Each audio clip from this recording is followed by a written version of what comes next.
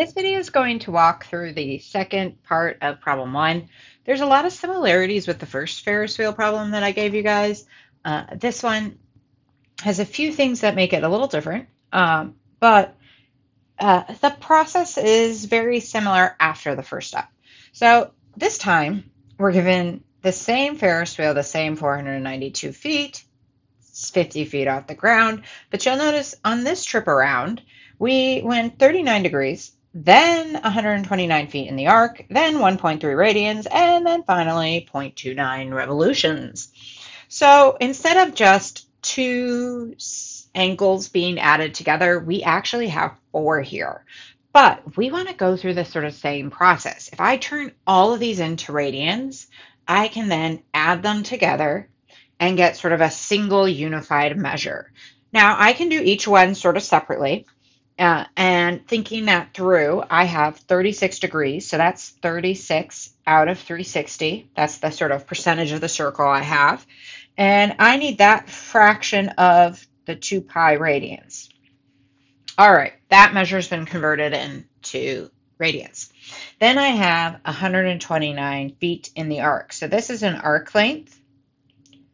And remember, we can take our arc length, the 129 feet, divide it by the radius length, the 246 that we found earlier, and that gets us our value of the angle that cut off the arc measured in radians.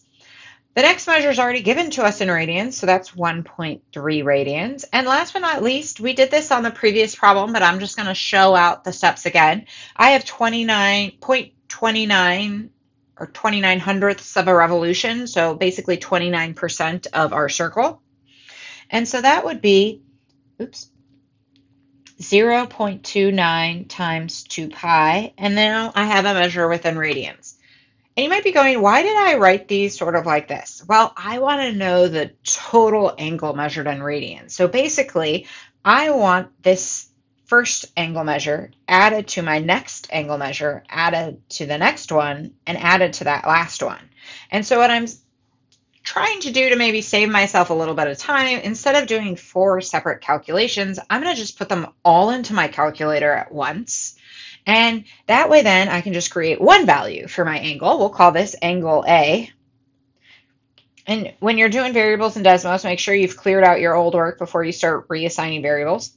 And I'm going to just start typing these. So I got 36 divided by 360 times 2 pi.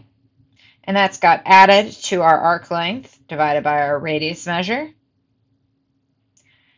That got added to the 1.3 radians, which got added to the 0.29 times 2 pi. And I get a total angle of about 4.27 radians. Okay, now let's draw a picture. So let's take our circle. We got our Ferris wheel. It's 50 feet off the ground. It has a radius of 246 feet. Make that 46 look a little better. And we've now gone approximately 4.27 radians. Well, halfway, so if I'm moving clockwise, halfway would be about 3.14, about 3. 3/4 would be about 4.5, so we're a little less than that. So I would guess, the rider's right around there. This right here would be my angle A.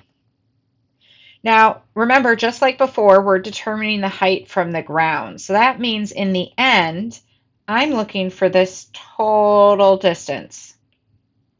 And just like before, we know the 50 feet off the ground, and we know that radius there, but it's this sort of middle piece here that we're missing. So we're going to call that H.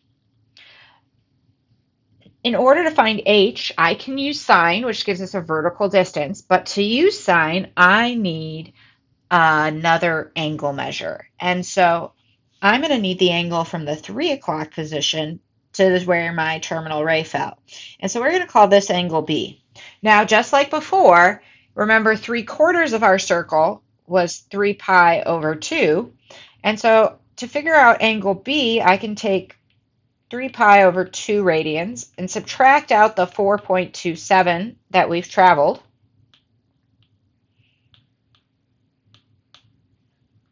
Oops, let's get the right number. Minus, and it's A in Desmos.